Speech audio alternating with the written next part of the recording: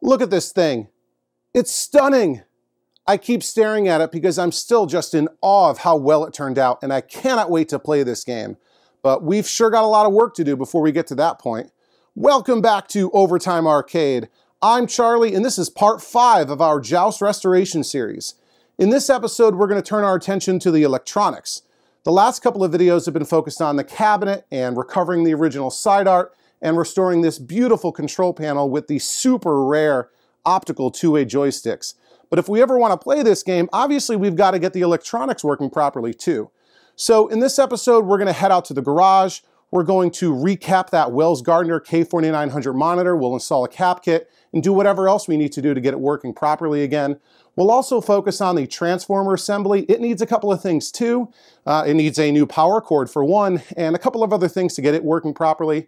And yeah, hopefully by the end of this episode, we'll be able to connect those two things together, fire them up, and hopefully nothing catches on fire or blows up, and we'll be one step closer to playing Joust.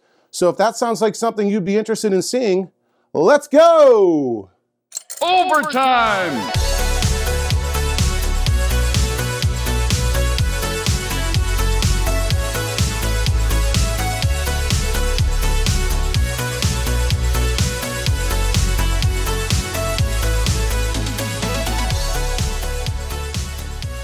The next thing that I want to do is attack this monitor chassis.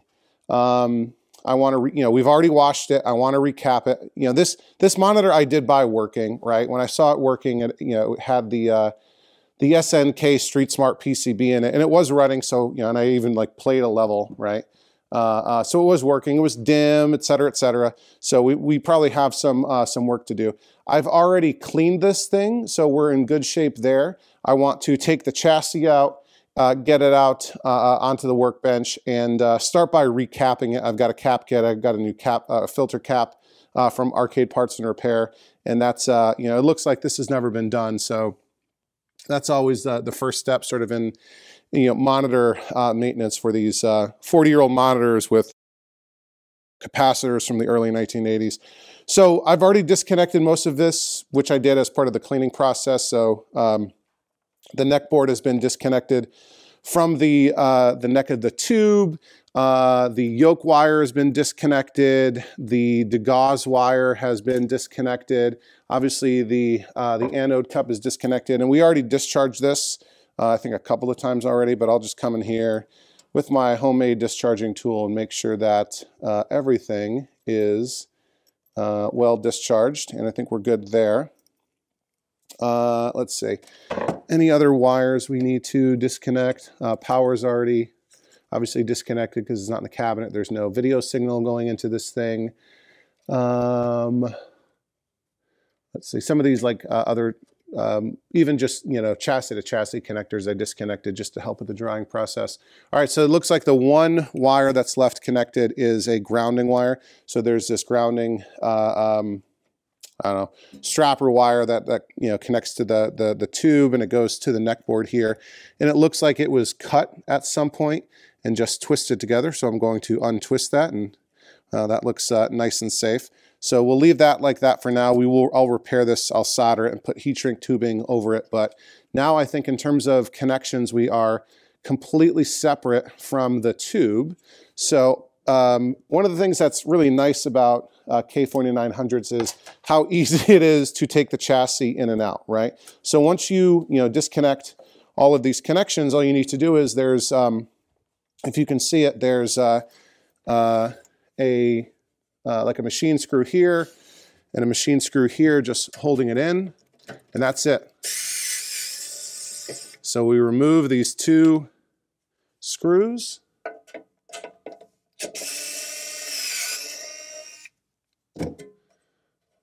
Oops, come on, thought it was loose. Here we go. And watch this, it'll come right out. Beautiful. Look how easy that is. There are so many other monitors that are just a huge pain in the butt to get the chassis in and out, but the Wells-Gardner K4900 is not one of them. I think we're in pretty good shape over here. I am seeing a corner up here. I don't know if that's dust or what. It could be a spot that I didn't clean well, or it could be a spot that got a little bit toasty. Looking on the back, let's see if we get a clue from that. Maybe that part is seeing a little bit of heat, but it doesn't look too bad. This thing might have been worked on before, but it's certainly been a while because it was absolutely filthy. I'm looking and let's see. Yeah, I don't think these caps have been replaced. So yeah, I'll put this over onto the workbench. And one little thing that I always do, because otherwise I'll lose them, is I put these screws right back in to the mounting point. You don't have to tighten them in all the way, but otherwise you'll be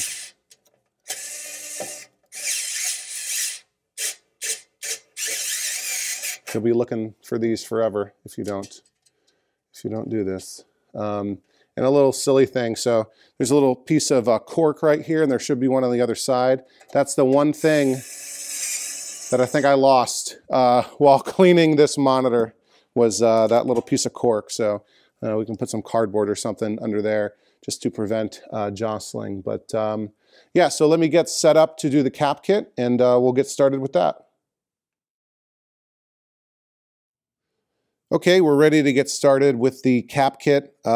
One of the things that's also really nice about working on the 4900 or 4900 monitors is that there are relatively few capacitors to replace. So as always, I get all of my cap kits from arcadepartsandrepair.com. Great stuff, great products, great prices, great product support. Peter is a pillar of the arcade restoration community. So we'll just pull our instruction sheet out of here and take a look at what we got. See if there's any special instructions. I've done a 4900 before, but all right. So there are actually a few different versions of the 4900. Usually you can tell based on there's different sort of numbers and types of adjustment potentiometers, adjustment pots. So I think this is a 6-pot 4900. I've seen versions that have like a blue pot on a little tiny PCB for adjusting, I think, the vertical centering or something like that. So yeah, there may be caps in here that this specific model doesn't need, but we've got all the parts that are included, all the sort of normal instructions for a cap kit. Make sure you are observing polarity, you know, putting the correct capacitance value measured in microfarads into the right spot, you know, taking a look at what's coming out as you're putting new ones in. And you know, the replacement caps might have a higher voltage rating, which is fine. That's just really for a safety margin. But you do want to replace them with the correct or the same microfarad rating, capacitance rating as what was in there originally, unless there's a note about, you know, some sort of upgrade. There are a couple of notes here, 3 notes here. D306. We're basically going to be installing a capacitor in the same hole as a diode, the same sort of vias in the PCB as a diode 306. So we'll make sure we follow that. Second note, there's many different versions of the K4900. There's one specific version that used a 3.3 microfarad 50 volt cap at C308. So if you have that, then replace it what's in here. Otherwise, if your chassis has a 2.2 microfarad, you must replace it with the 2.2 microfarad cap provided. So I guess they provide 2 different versions of the capacitor for C308. Okay, and let's see, C366 is not populated on every version, so if your chassis doesn't have it, then don't install it. So I think we're good to go here. I'm going to keep my sheet here, and I can cross it out as we go. So, you know, like I said, I've got everything disconnected, and we can go ahead and get started. I'll just keep an eye on this corner over here. Again, I don't know if this is dirt or if it's seen a little bit of heat, but I think we'll be in decent shape. So the first one we want, and we go one by one, and I'm not going to show you replacing every capacitor because you've seen me do cap kits before. But the first one we're going to want is a 1000 microfarad 25 volt capacitor, which is probably one of the larger ones, and here we are right here. So Peter from Arcade Parts and Repair uses high quality Nichicon, high temperature, high long life capacitors. So yeah, 1000 microfarad, 25 volts, which is what we have. And we want to install that at C201. So sometimes you can find it, you know, you got to often look on both sides to find the pot that you're, or the capacitor that you're looking for. Let's see, C201. Here's C202, C203, C204. So the odds are it's probably in this area somewhere. C202, C5, R2, C201 right here, dead in the middle. So here's what I'm going to do. We'll put a tiny bit of flux on. We're going to add, actually, I don't know if we really need to do that. Sometimes you want to add a little bit of solder, but I don't think we really need to do that here.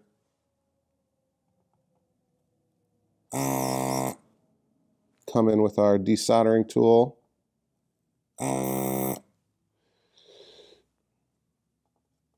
Remove the old solder. You know, if a capacitor is particularly stubborn, we can add more solder and then remove it, and should just pop right out. And there we go. So this is a 1000 microfarad, but a 16 volt capacitor. So the one we're going to be putting in is a 25 volt, so higher voltage reading, and this one is rated for 85 degrees Celsius, whereas the replacement one from Arcade Parts and Repair is a 105 degree Celsius rating, so that should be good. All right, so we're going to want to observe polarity, and again, looking at the cap, there's kind of multiple ways to know what the polarity is. To me, the most obvious one is there's a stripe on the side with a minus symbol, you know, indicating where the negative lead is, and typically the longer lead is the positive one. So we'll want to insert the capacitor into the correct spot like that, and it's silk screened on both sides, including with the polarity. So we'll come in like this, and there's a plus symbol on the top side silk screen, and then a dot on the negative side. Again, you know, line up the dot with the stripe. So we'll just put our capacitor in like that. I'm going to hold it in place. You want the capacitor to be as flush to the board as possible.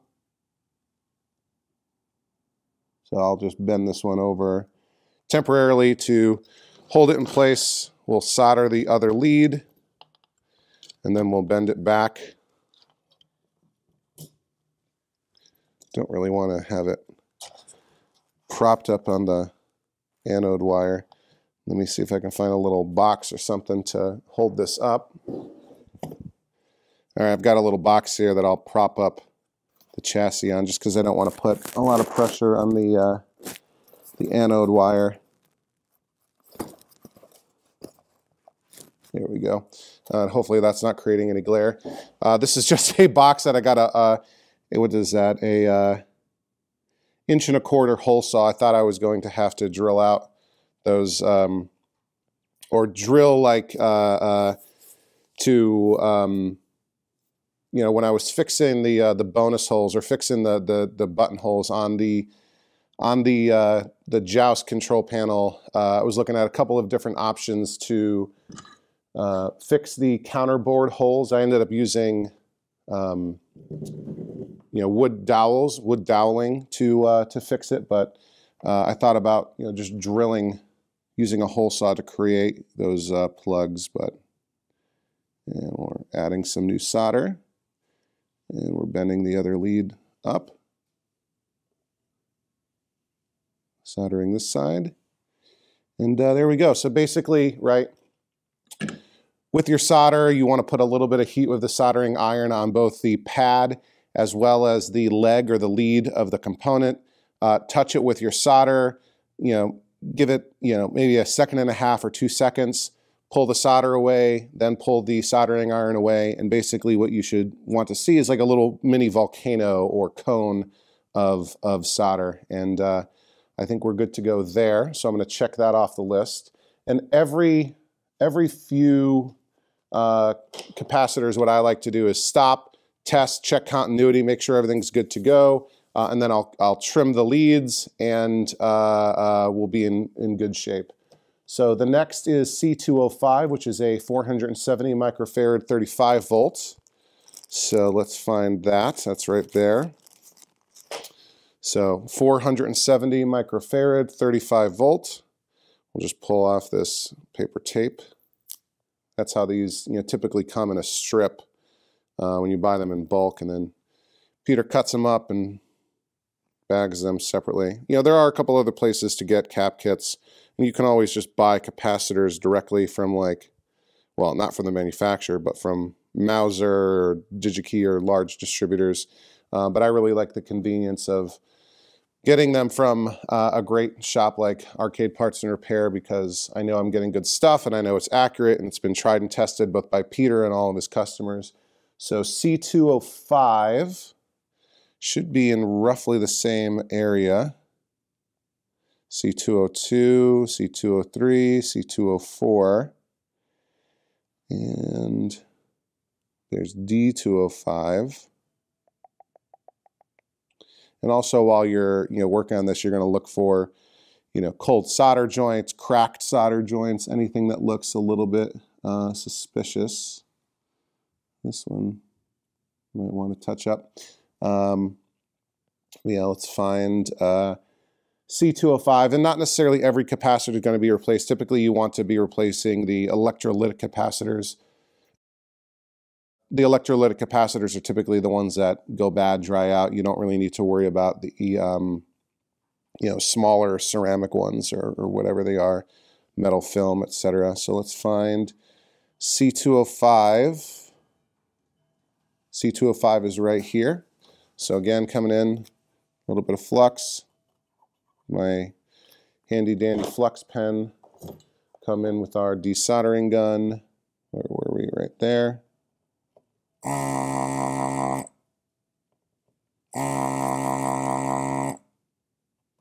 right, that's nice and free. We will tilt it back over and pull that out.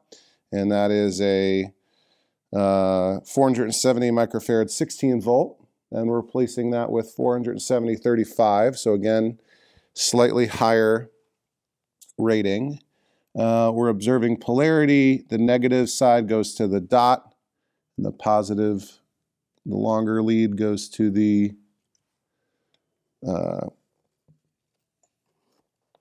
where it's screen printed as positive. And again, sort of looking at it on this side, shorter negative lead goes to the negative symbol, longer positive lead goes to the plus symbol.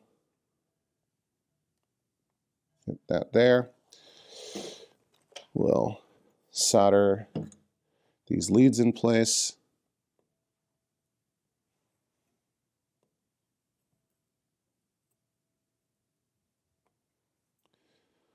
Okay. I know some folks don't like bending the leads because it can make them difficult to take back out if you ever need to do another cap kit, 10 years or so in the future. But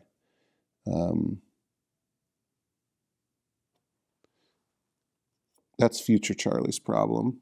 And I'm not leaving them bent over, right? I'm straightening them out before I actually solder them. All right, those look pretty good. Maybe I want a tiny bit more solder on the first leg. Okay, that looks good. Okay, check that one off the list. Next is C301, 330 microfarad, 50 volts, so another larger one. Might be this one. You can't always tell by the size. Yeah, see, that one's not.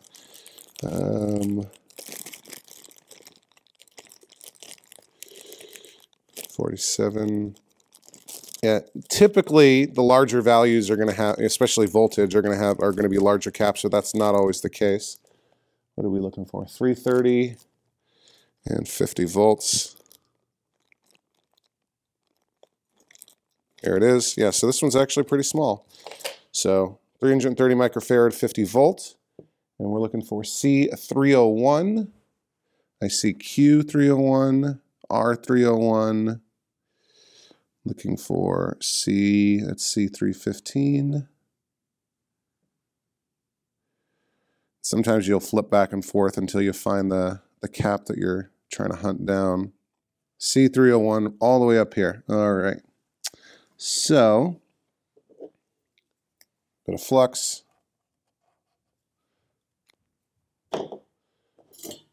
Come in and desolder it.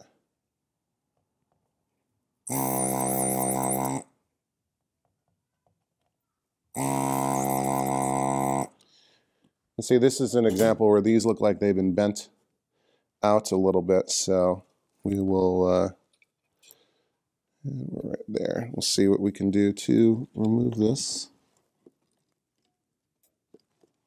There we go. Is that this one?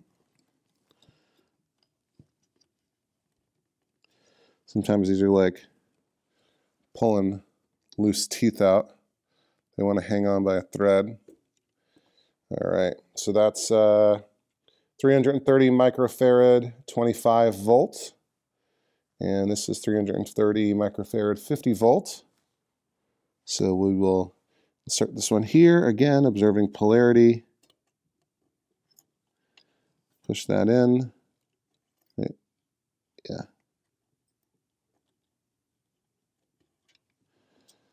All right, holding it flush to the top of the PCB. All right.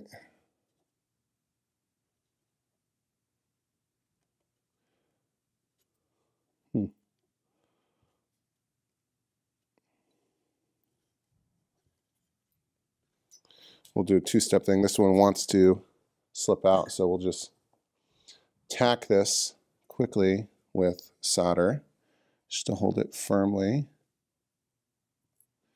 And then I'll straighten this leg out. We'll solder that one in place properly.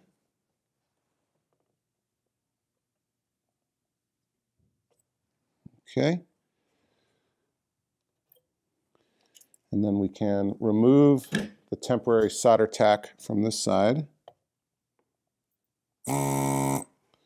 Straighten this leg back up.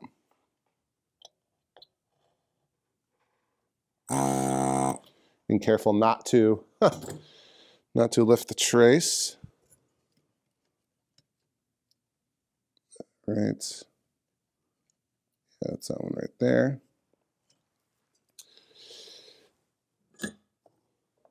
Coming in and solder it once and for all. And if you see me sort of sweeping up the leg, that's just making sure there's no extra solder sort of connected higher up, just to, I don't know, clean it a little bit. That looks pretty good. And again, we have our longer leg on the positive and the shorter leg on the negative, which is what we want. So those three are good to go. Let's do a couple more before we test continuity, etc.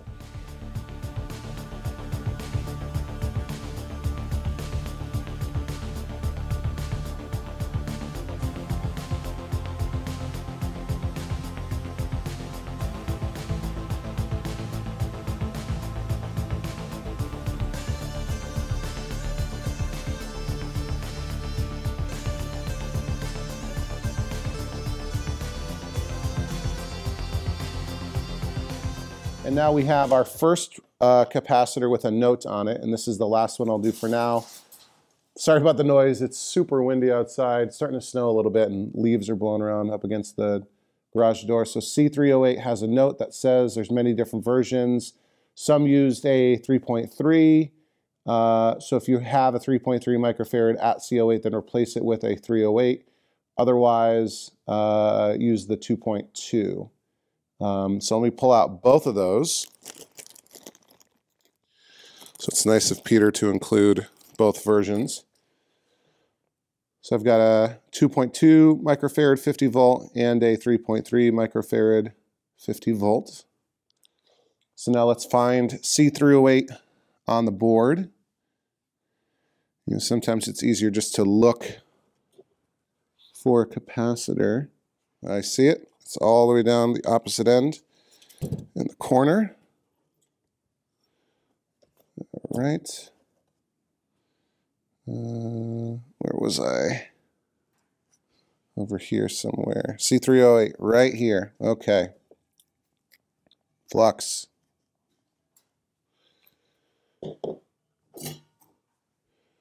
Desoldering gun.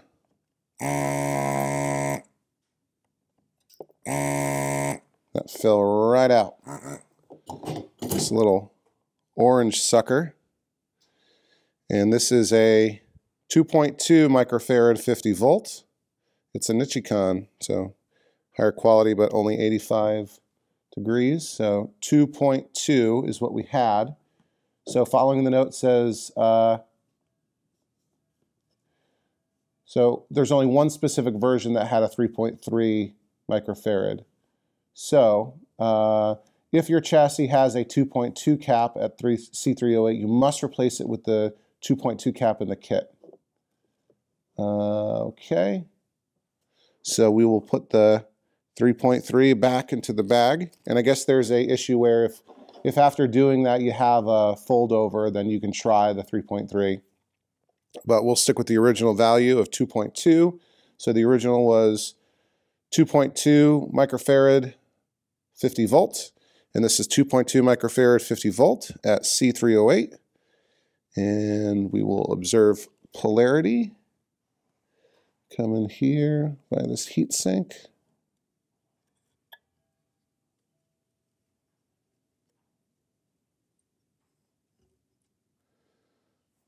All right.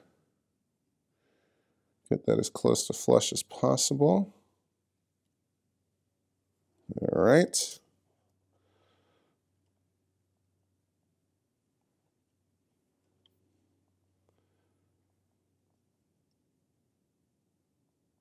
Solder that sucker in place, and then we'll take a break, we'll test them all, and then I'll jump ahead and do the rest of the cap kit.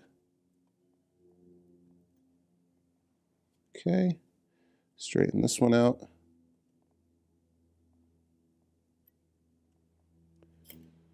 All right, that looks good. Looks like we've got the correct polarity. C308, whoops.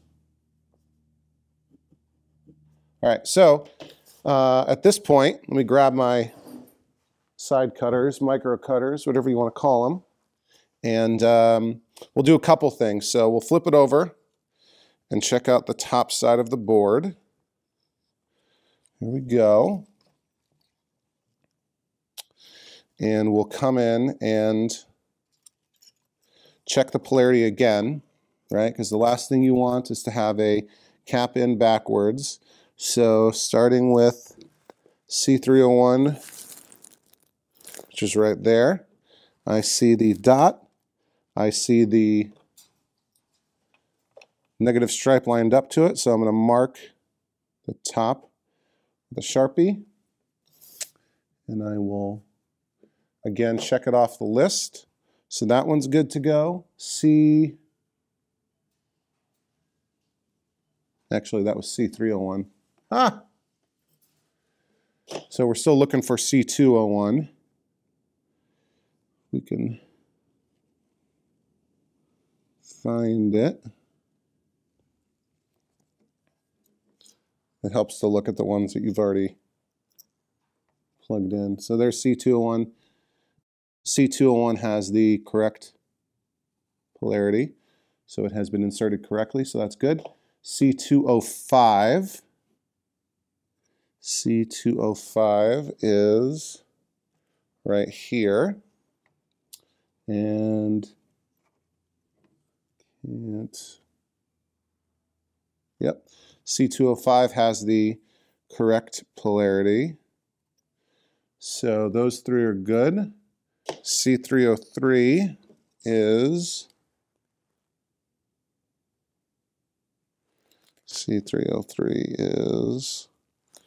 right here.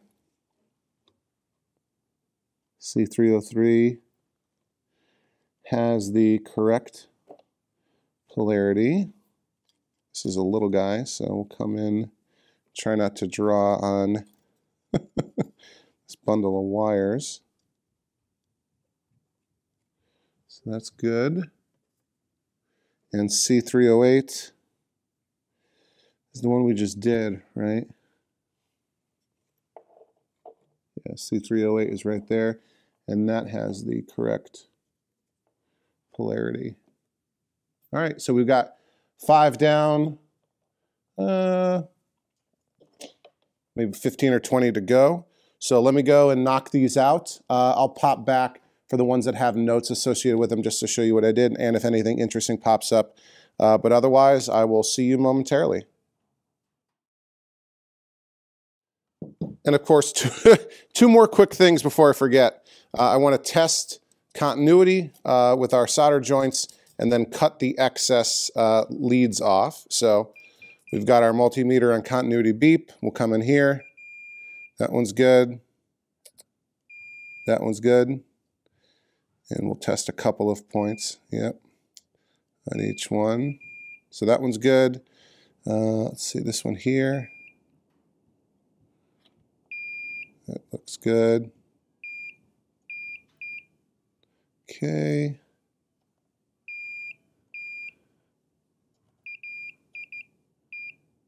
All right, and I also test them to each other to make sure that the legs aren't shorted. Often you'll get a very brief connection.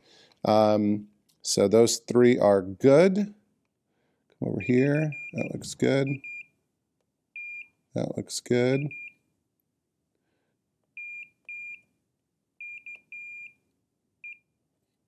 One, 2, 3, 4, 5. So that's good to go. And we'll just come in with our side cutters and carefully remove the excess length of the legs. Now you want to cut it, you know, obviously you don't want to leave it super long because on some chassis there's a metal plate underneath it and you don't want to short the leg to the metal plate, but we've got wood on this chassis or this monitor, so that's not a problem. But you also want to make sure you don't cut it too low and cut into the sort of volcano of solder. So you want to cut, you know, just above where the solder ends, like that, because you don't want to compromise the solder joint at all. So leave a millimeter or 2 of leg above that sort of cone of solder.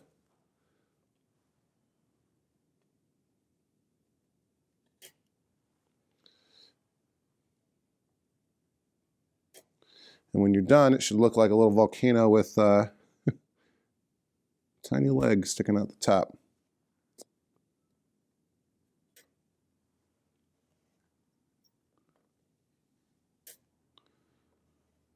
All right. So that's good. And yeah, let me go and do the rest of these caps and then I'll come back in a second.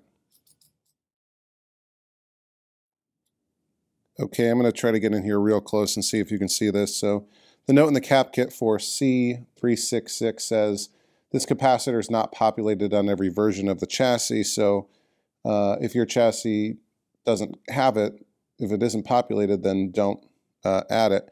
So if you can see, here is C303, this one right here, which I've already replaced, and above it you can see in the screen printing is C366. But instead there is a diode in there, which I believe is D307 maybe.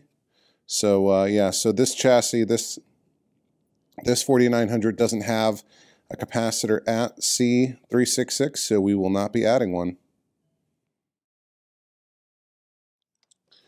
Okay, another interesting thing I ran into actually on the next cap, in the cap kit, is C506, and the instruction sheet from Arcade Parts and Repair says this should be a 22 microfarad 250 volt cap, which is what I've got in the kit for C506. But when I pulled the original off the board, it's actually 22 microfarad 315 volts, which I thought was interesting because that's a higher voltage rating than what's on the sheet and what's on the cap that I'm going to install. So I double checked the original manual from Wells-Gardner for the 4900, and sure enough, the manual lists that capacitor as a 250 volt, exactly like Peter's instructions in the cap that I've got here. So that's fine. I've seen a couple of things that make me think that perhaps this chassis was recapped a long time ago. These caps do look a bit old, but I'm seeing some things that suggest to me that it has been worked on.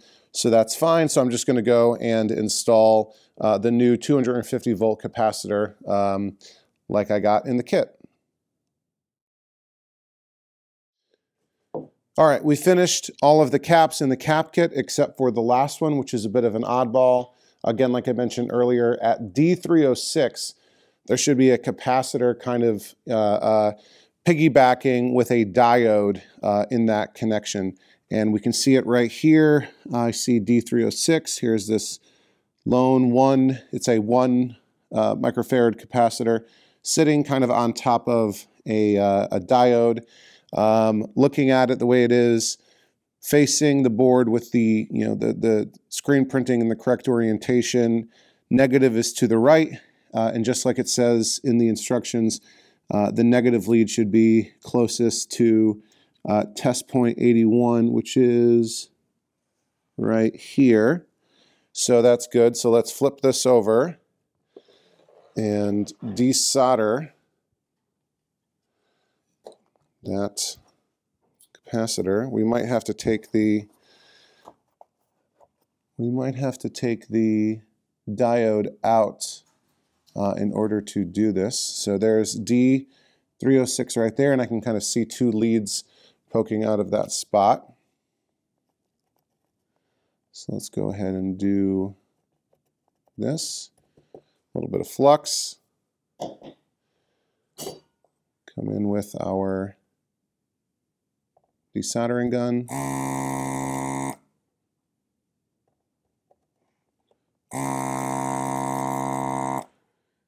And one of the components is in there sort of, the lead's really bent in hard, and I'm hoping that's the diode. So the capacitor will just slip right out if we can be that lucky. So let's come in here and, yep, all right, we were able to pull out the capacitor without removing the diode.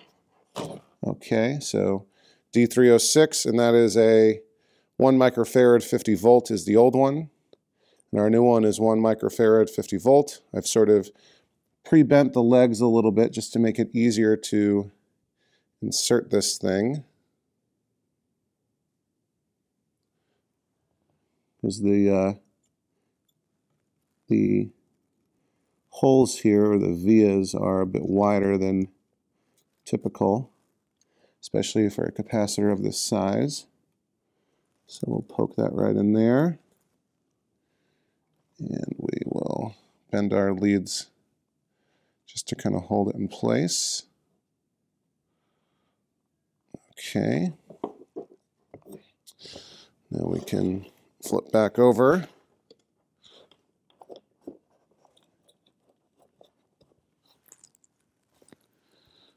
All right. Let's see. Let me go ahead and lift this one up. Solder it in place.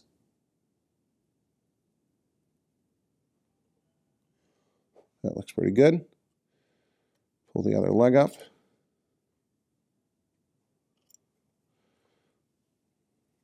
Solder it in place.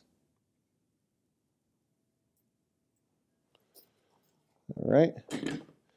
We will check that one off the list. And let's come in here with our multimeter to test continuity.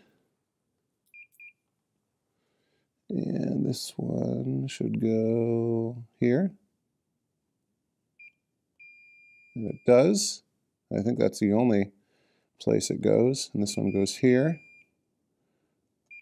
All right. We are good. Okay. And we will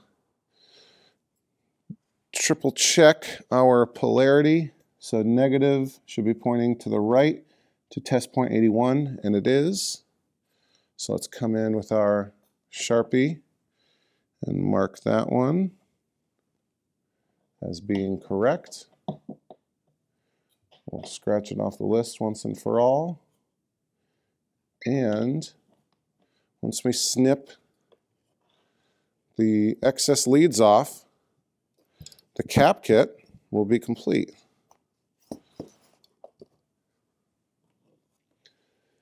All right, and again, we do it just above the solder cone.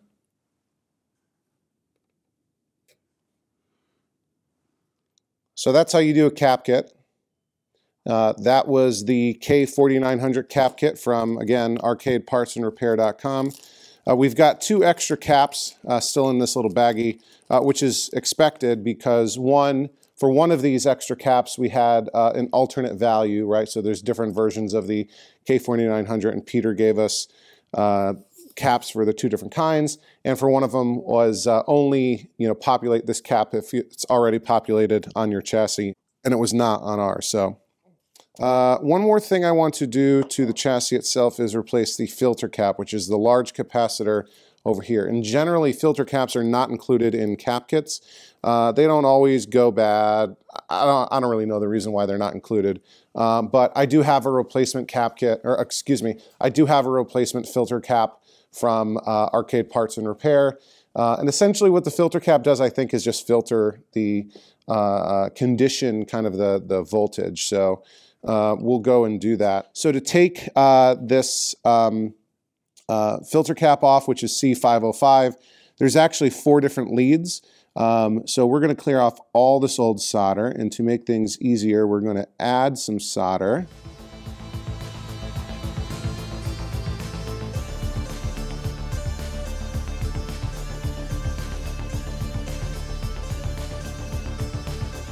The sucker wants to fall right out, and there we go. Big old cap, and this is a 200 volt 560 microfarad. So 560 microfarad, 200 volt filter cap. And you see these big fat leads right here.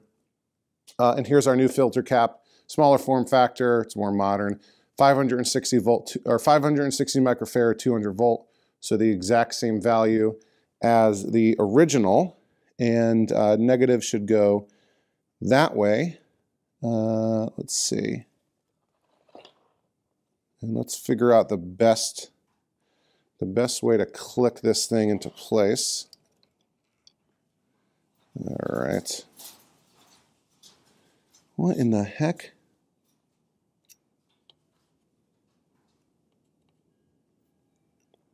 Hold on a second here.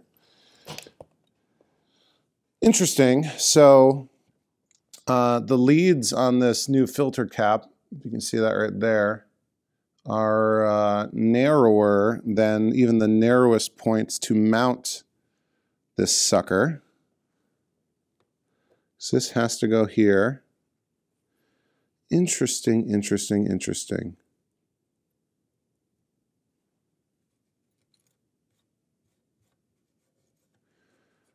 Let me do a minute or two of research and figure out what we should do. Okay, I figured this out now, and I actually remember this from doing the same thing on the 4900 on the Robotron years ago.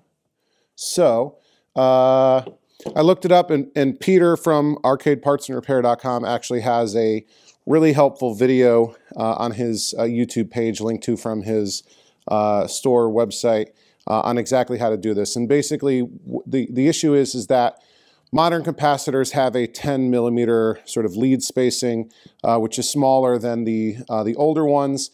And the older ones, that's sort of what the chassis was designed for. But we can fix this. So basically what we're going to do is the negative side has to go to this ground plane, and the positive side has to go to this this pad here.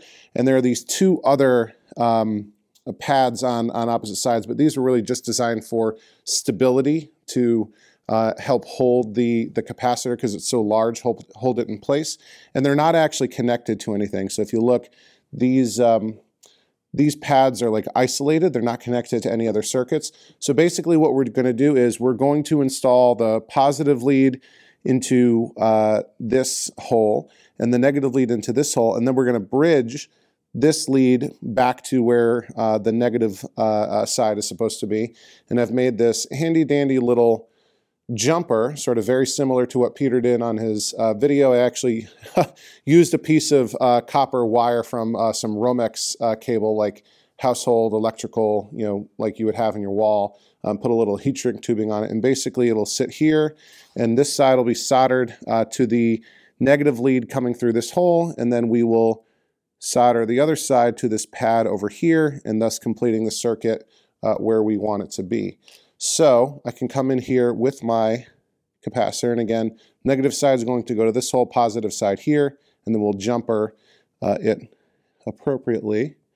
So let me see if I can get this lined up.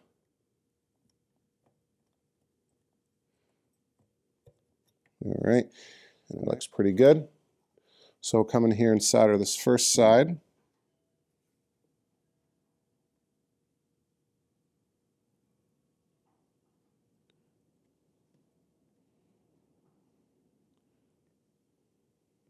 Okay.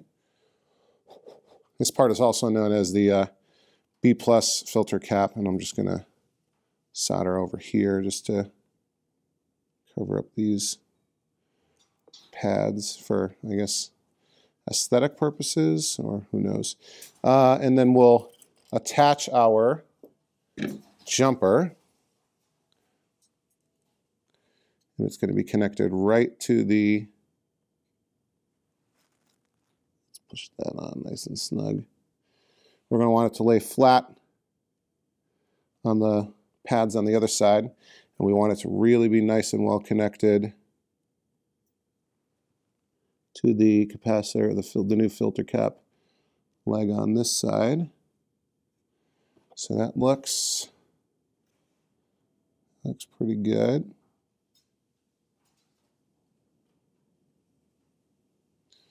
Okay. Let's come in here.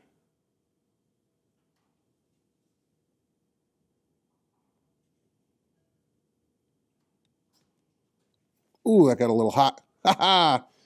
Okay, but I think we're in good shape. We're in the position we want. And actually, I'll solder it on over here.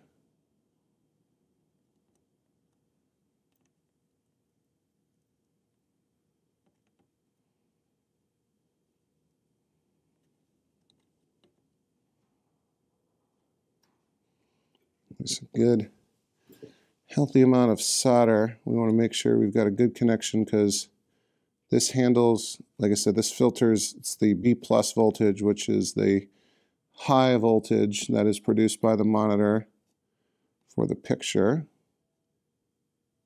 All right, I think that's pretty good. We can come back in here and finish the joint over here.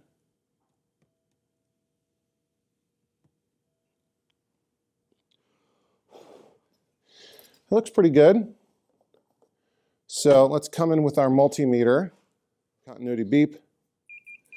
So that's connected, that's good. That's connected, and all right, and this should actually go to ground. And it is. So I think we're good to go with the filter cap. So this chassis, hopefully, should be good to go. We replaced all the caps, we replaced the filter cap. I think we're good. So why don't we get the tripod setup to move, to reconnect the chassis to the monitor. All right, now we're ready to reinstall the chassis into the monitor. If you remember, we lost a small piece of cork on this side corresponding to this side, so I just put a piece of cardboard in there that I got from a, I think it was a Eggo waffle box. So, all right, just make sure none of these wires are tangled. And, oh, before I do anything, let me remove those screws that we remembered to reinsert here for safekeeping. Put that right there. And this one over here. Okay, now we can slide the chassis back in.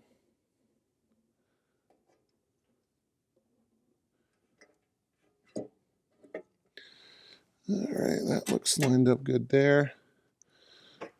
Let's start the screw.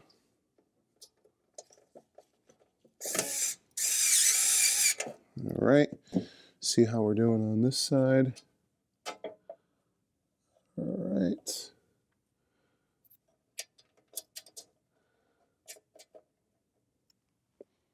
Get our screw back in.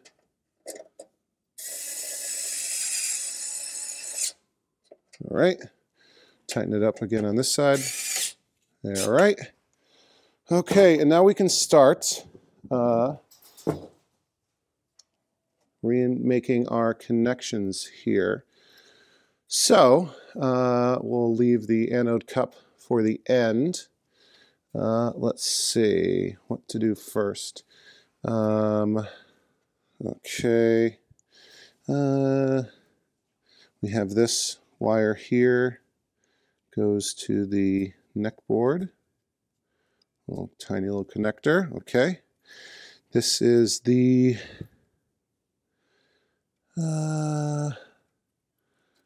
this goes over here.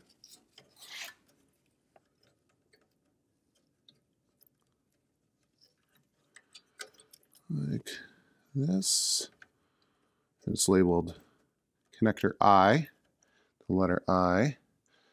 All right, I think that's everything for the neck board. We can take some of this old silicone off carefully. You know, a lot of these came from the factory with a bit of silicone, like caulking almost, or hot glue to kind of hold the neck board in place so that it didn't shimmy off during shipping. All right, neck board is back on securely. All right.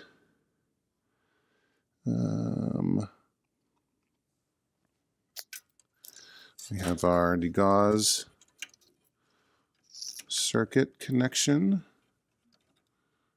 All right, that's on nice and tight. We have the this is the yoke connector. Let me take the neck board off so I don't accidentally bang it and crack it. Sorry if I'm talking really quietly. I always feel like I need to be extra delicate with this stuff for obvious reasons. All right, I think that's good. So what's left? Power, that connection, that one's fine. We'll do the anode cup last. Oh, you know what I want to do is fix this ground strap. So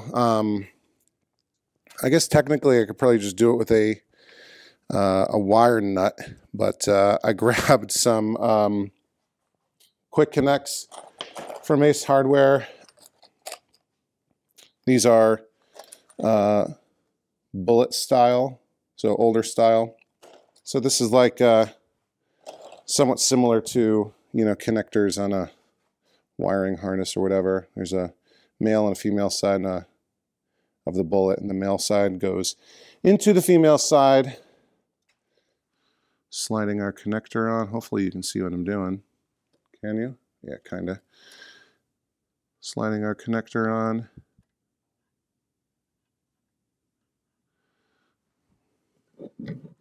Grabbing our old school crimper, and we'll crimp it down. Sorry about that wind. Ooh, it's howling out there. All right.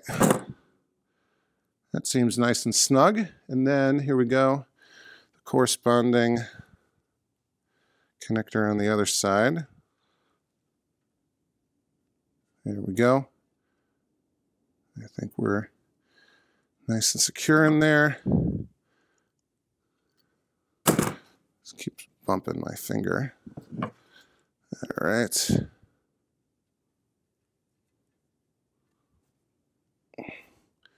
Crimp that down. We'll do it twice. All right, I think that's nice and secure. So let's see. We can, I think we made all our connections. We can come back. All right. Neck board is on, nice and secure. And then we can make this quick connect connection. All right. And let's even double check that with our multimeter continuity test, just to be extra sure that we have continuity with ground between those two ends. So I'll come in here, touch over here, and that's a good solid connection. So that's all set. So I think this monitor is basically ready to be tested. We can reconnect the anode cup. We'll do that real quick. And even though this monitor has been off and already discharged, my OCD tells me to just come in and make sure we are fully discharged, and we are. So we'll take our anode cup, and basically it's got these little rabbit ears that we need to get into the anode hole right here in the tube. So let's find a good spot for this to go. And yeah, we are reconnected. Uh-oh, no we're not. Haha, okay. You're gonna play games with me, are you? All right. That's why it's important to test, because you don't want that anode falling off in the game. All right, we're in there nice and secure. All right, and this is not a suction cup, right? It's those two little like rabbit ear teeth are kind of holding it in that hole. So yeah, I think we're good. I think we're good. All right, so that monitor is ready to be tested, fully squared away, ready to go. All right, there's a few things I want to do here to this transformer assembly. If you remember in the previous video, I got this off of eBay. I believe it is the correct type for a Robotron or a Joust, so it should work great in my Joust. In the previous video, in sort of a sped up montage at the beginning, I cleaned this. So I took it all apart, cleaned it by hand, put it back together. And one of the things I did was remove the original power cord, which I still have right here. So Williams did something kind of strange. They used, this power cord reminds me of something that you would find on like a household lamp, right? So 3 wires, flat, brown, and yeah, this is what Williams used on this era of arcade machines. This is what was on my Robotron. This is what we would expect to see on a Joust. And that's fine, right? It does the job. And this is not in that bad of shape, but we're going to replace it. And what I use and what I used on that Robotron before is, you can get this from Home Depot. It's just an extension cord, but it's a sort of the same kind of setup. 3 cable, 3 wire, flat, brown, and this is in perfect brand new condition. So this is what we're going to use. We're going to install this onto the transformer assembly and use this as the power cord for the machine. I'll feel a lot safer having this in the house because it's brand new, you know, no nicks, no, you know, no strain, no issues with it whatsoever. And so we're going to have to, you know, solder this on and feed it through. And basically the way this worked was, so the power cord comes through, goes to this wire holder. The hot side of the, or the, you know, the hot line on the power cable, power cord goes to the fuse and then to the service switch, which you can, you know, if you're doing work on the cabinet, you can plug a light into here, you can plug a soldering iron into here. This is not what you plug the monitor into, never, never. This is just regular sort of a, think of it like an extension plug coming from the power from the wall. And then the hot goes through the fuse and into this line filter, and then the neutral and the ground go into the line filter, and then on into the transformer, which creates a different voltages, that AC voltages that we need. So I need to fish the new wire through, the new power cord through. I'm going to try to sort of replicate the same kind of knot going in here, and then I need to solder it to the board. So yeah, I want to take all of these, like, you know, warning labels off, but for now I'm just going to pull this out of the way. We'll put this twist tie back on just to make it a little less unwieldy. So we'll put this here just as sort of a guide, and that's kind of the orientation I want. So I've got some length here of the power cord, and I've got my wire strippers that also has a sort of wire cutter here. And I'm just going to come in here and cut off the extension cord part, right? So we don't need these plugs. That's useless. All we need is this one wire. All right, so I've got it started, and I just want to start separating these wires using my superhuman strength, and we can kind of just follow the original one to get a sense of how much length we need to work with.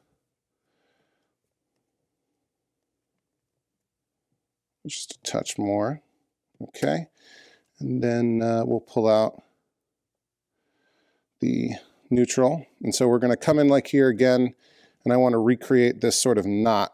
So I guess we'd come in like so.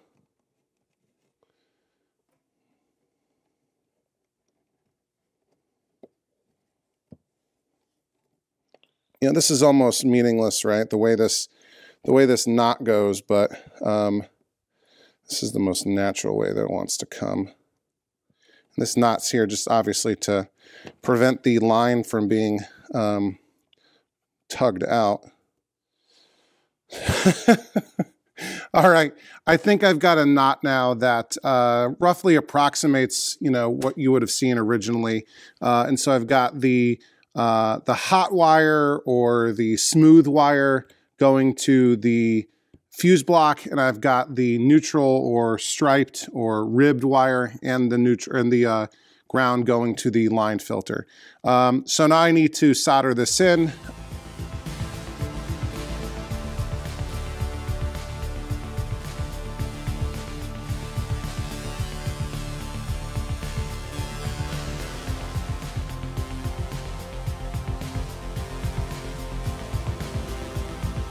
All right. That looks kind of okay, I think. And we can test that real quick with our multimeter. Set on continuity beep.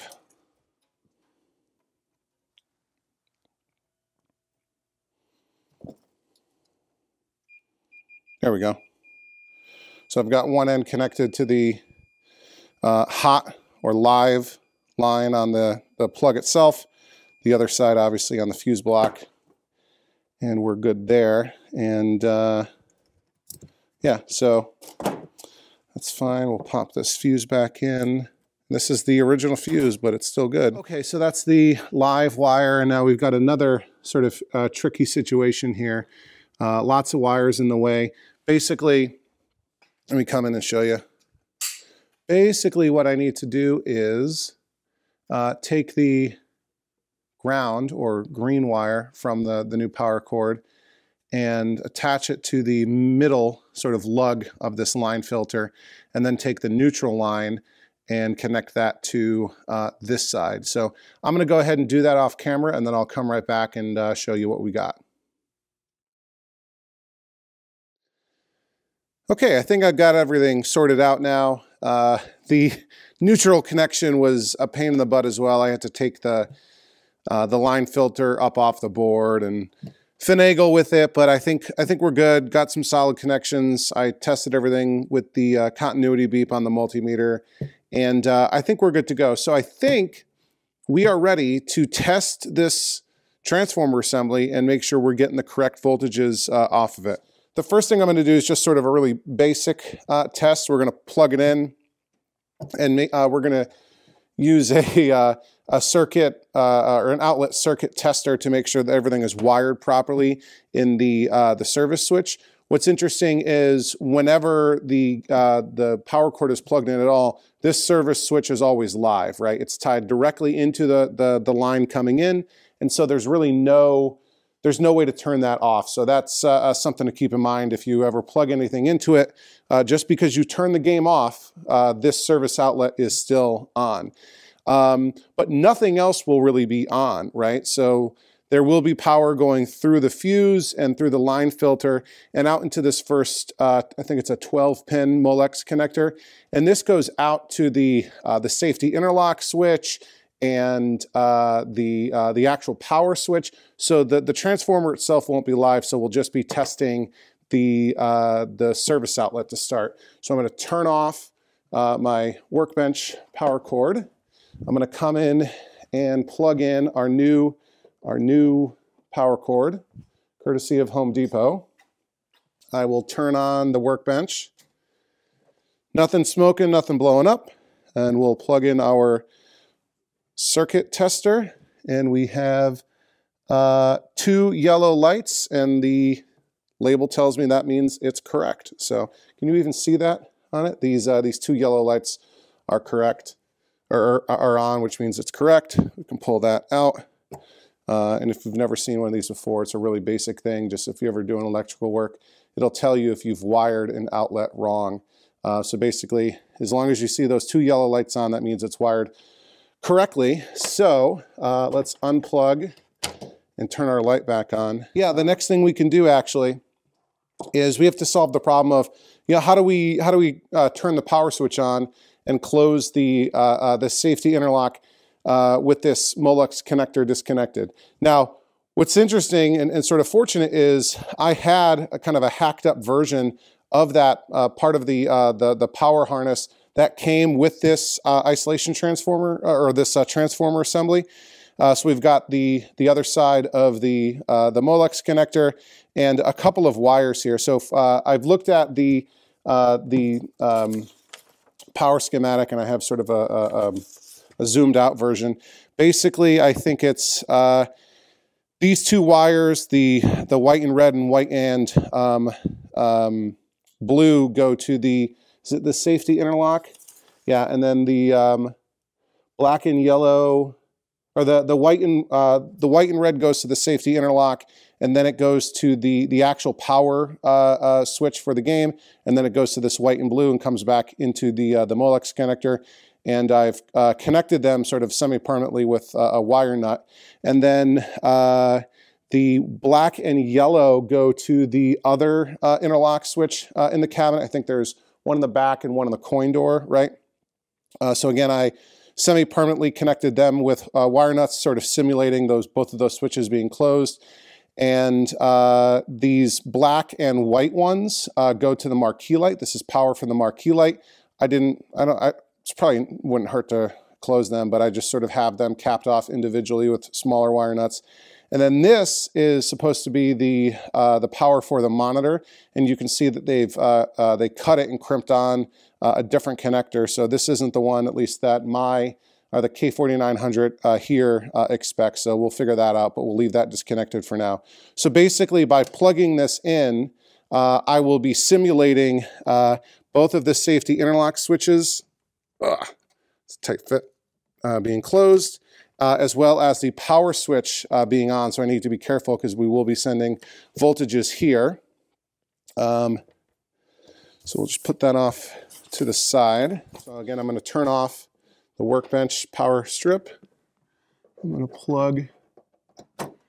plug us in, and by turning it back on, we now have power going through the transformer. So I'm going to put my multimeter on AC volts.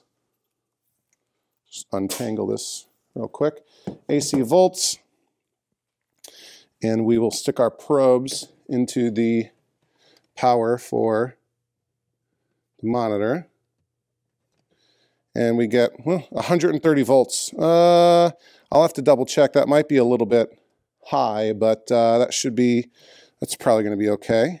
But yeah, I'll do some double checking and make sure that that is the case. Okay, one more thing that I'm going to need to do, or that I want to do, is kind of fix the.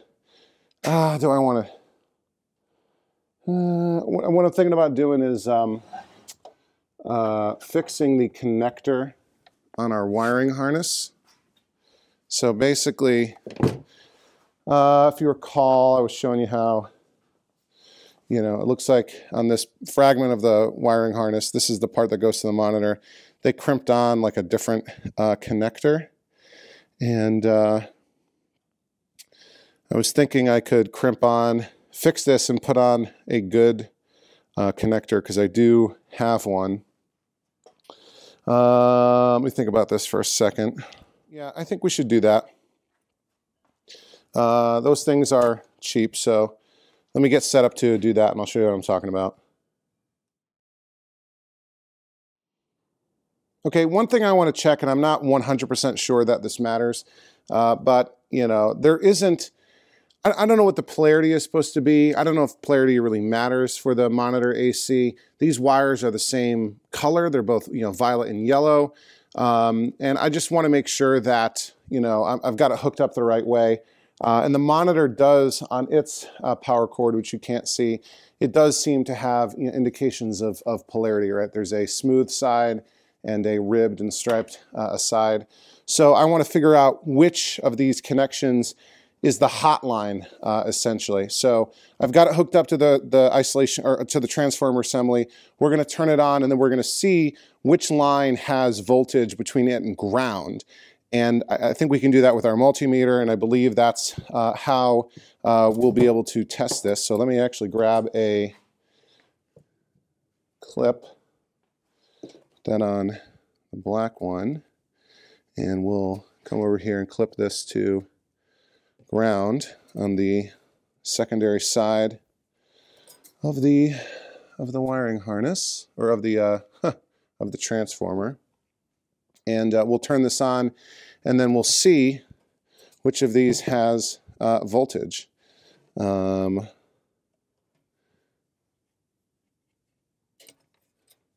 the nice solid connection here.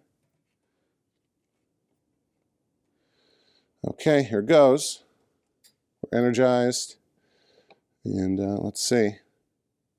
That one has 130, or just shy of 130, and this one has only 48.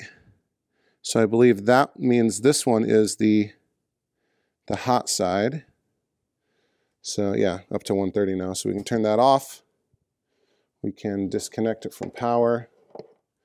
Turn our light back on, and I've got a little piece of electrical tape that I will use to remind us which side is the live wire, or the hot wire. All right, and that means this one is neutral. Okay, so let's go over to the other side and solder this up. All right, so basically for testing, I want to put on a connector that will actually match and fit the power input wire on the monitor. The one that's connected here will not. So we'll go ahead and start by just cutting these off. So we're not going to need this anymore. All right. And we're remembering which one is our hot and which one is our neutral. I've marked the hot one with some electrical tape.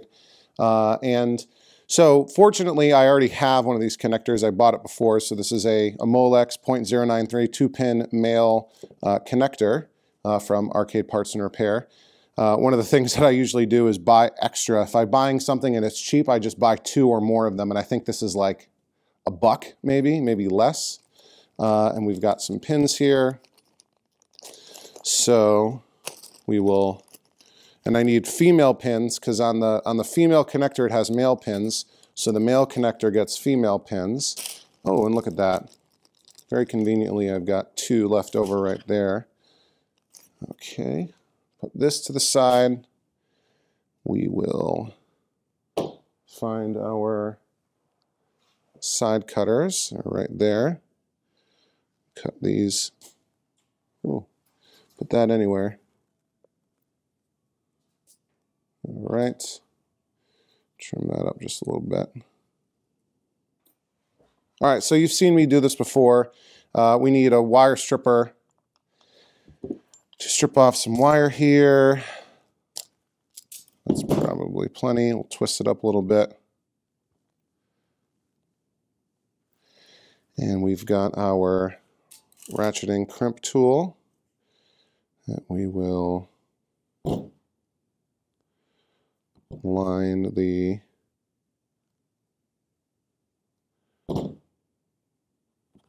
pin into. Okay. We will send the wire through. Come on. And we'll crimp down.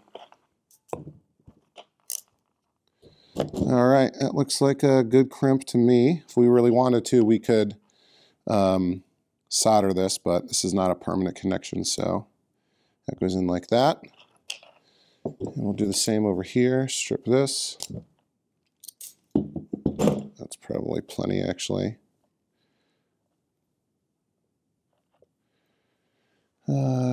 Trim the crap off of this one.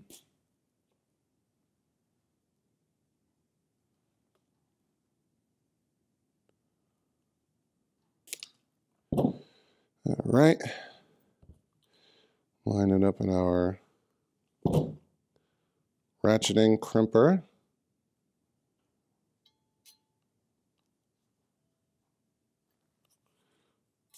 Okay. Feed our wire through. Crimp down. I think we're good to go there. Feed that sucker through.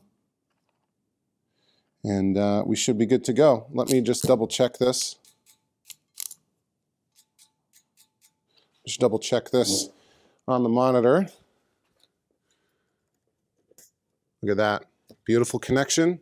So I think we're ready to test this monitor. So let's get everything connected with the test pattern generator and see if we get an image on the screen. Okay, I think we are all hooked up and ready to go, or at least I hope we are. So I've got the that part of the harness plugged into the transformer assembly. I have the power plugged into the monitor from the harness coming off of the isolation transformer. I have my test pattern generator connected to the video input signals. I've run a wire with alligator clips to connect the monitor chassis to ground. I believe that is necessary and important. And I think we're ready to go. So cross your fingers, cross your toes. Hope nothing goes wrong. So we're turning off power at the bench. We are plugging in the transformer, making sure we're not inadvertently touching anything. And I think we're okay, like that. All right, turning on the test pattern generator, and we'll turn back on the power, and hopefully nothing fries. I hear high voltage from the monitor.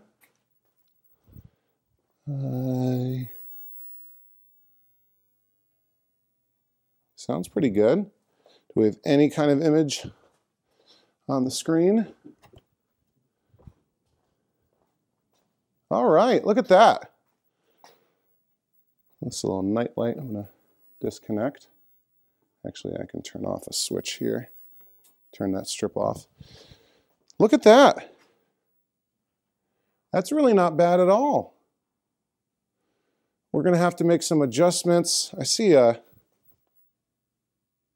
don't know if it's me. We have a tiny bit of flickering,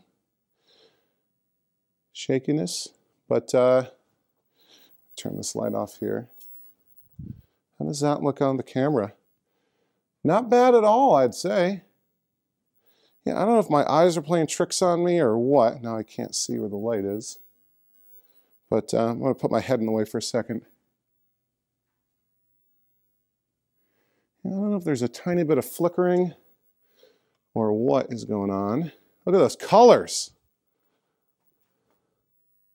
Yeah, this is not, there we go. It's not doing it any justice on camera. Let's see if I can make it a little bit better. Those colors look amazing. Great separation. I'm not even going to touch the color adjustments, frankly. We got great grayscale. You know, you can't quite see it in the camera. You know, the camera struggles to adapt to a CRT, but yeah, so great color separation in the grayscale. That black is nice and black. We need to make some adjustments, I think, position-wise. But all in all, I'm very happy with how this monitor is looking. It's looking a million times better than it did. And I know I didn't show it to you when I first bought this thing and picked it up. Let's cycle through some of these. Yeah, look at that. Not bad at all. Okay. Let me turn on the house lights, or the garage lights, as it were. And I want to make, let's see, I want to move the horizontal center over. So let me turn it off real quick. And I want to shift it. Let's see, I want to shift it to the right, don't I? Yeah. So let's turn it off. And we'll move this jumper wire. Carefully remove it. And we will reposition it over to the right. See if that helps. I just want to do a quick test tonight. I'm not going to go through all of the adjustments. We'll do that later. Give that a second to warm back up.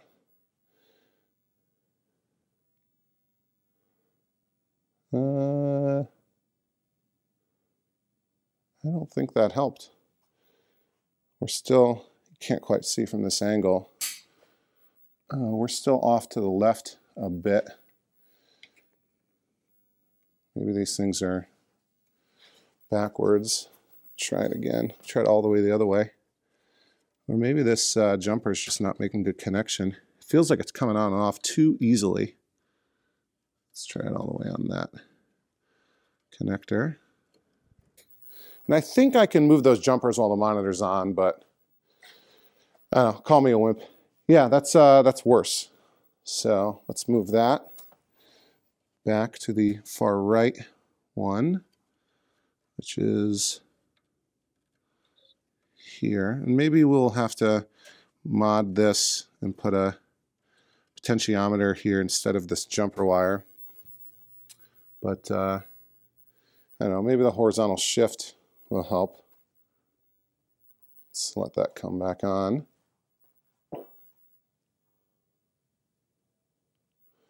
Yeah, all in all, this monitor looks fantastic. Yeah, there we go. Look at that. That's beautiful. We might want to adjust the horizontal width at some point.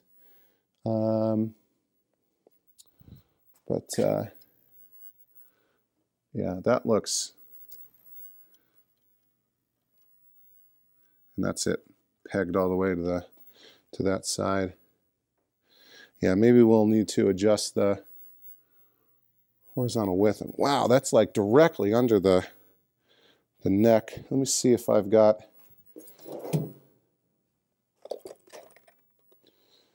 good tool that'll reach that.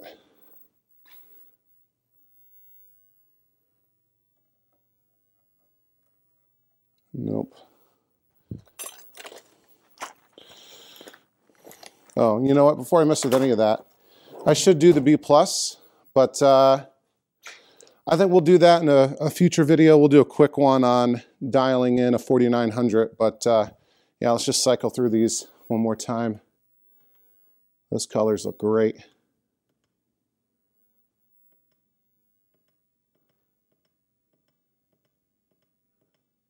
Yeah, beautiful.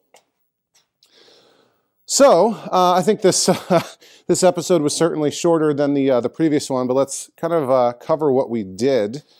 So in a previous video, we washed the monitor and then we left it out to dry, I think for like 10 days almost. We washed the transformer assembly. We actually took that apart, washed it, put it back together. And then we tested it out at the beginning of this episode, making sure that the voltages seemed right. And you know, that 130 AC going to the monitor is a little bit high, but you know, sounds like, I think Mecca was saying on the cloud forums that that's pretty normal, even with Williams and I think some Midway transformers. You know, with the slightly higher voltages you get from household electricity, household power these days, the transformers are typically going to put 130 up to 130 out on the isolation transformer secondary windings going to the monitor, so that's not bad. See, everything else on the transformer assembly looked pretty good. And then what did we do to the monitor? Well, we recapped it. This is a Wells-Gardner K4900 monitor. We installed a new cap kit from arcadepartsandrepair.com. That went pretty smoothly. We pointed out a couple of things that are, you know, things to watch for the 4900 cap kit. We did all that. We installed a new filter cap. That went fine. And what else did we do? We installed a new connector on this sort of fragment of a wiring harness from before. We fixed the cut grounding wire between the neck board and the monitor sort of grounding strap to the neck board. And then we connected everything using a test pattern generator to test the monitor output. And I think we are in pretty good shape here. You know, we've got a lot of adjustments we need to make. We'll dial in the B+. We'll make any other, you know, geometry and color adjustments that we might need to make. But I think we'll save that for a future episode because it's Saturday night. It's getting late. And I want to wrap this up. I got some cleaning up to do in the garage before I get to bed. And then I'll edit this tomorrow and hopefully get this out, you know, sometime Saturday night or Sunday night or Monday morning. And on Monday, I actually have the day off from work. And if you've stayed long enough to watch the end of the video, I'll let you know that I'm picking up a machine on Monday, or at least I'm supposed to. Hopefully I'm not jinxing myself, right? Like, you don't score until you score, is what they say. But this is a great deal on a game. I've been watching it for a while. You know, it was, you know, for the original asking price on Craigslist, it was kind of an okay deal. But I've been watching it come down and down and down. And yesterday, the seller updated the price to the price that I probably would have offered as my opening sort of offer. And so I texted him, and I'm going to drive over there on Monday on my day off and pick up this game. You'll have to wait till that video to find out what it is. It is something a little bit different. It is something that I've wanted for a while. It does have some kind of, I guess, special significance to the channel. Something that I'm going to enjoy, my kids are going to enjoy, and yeah, should be a lot of fun. The monitor's not working. I've got my fingers crossed that it should be a relatively easy fix, depending on what type of monitor it has, but it looks like in good condition and it's a great deal, so I'm going to jump on that.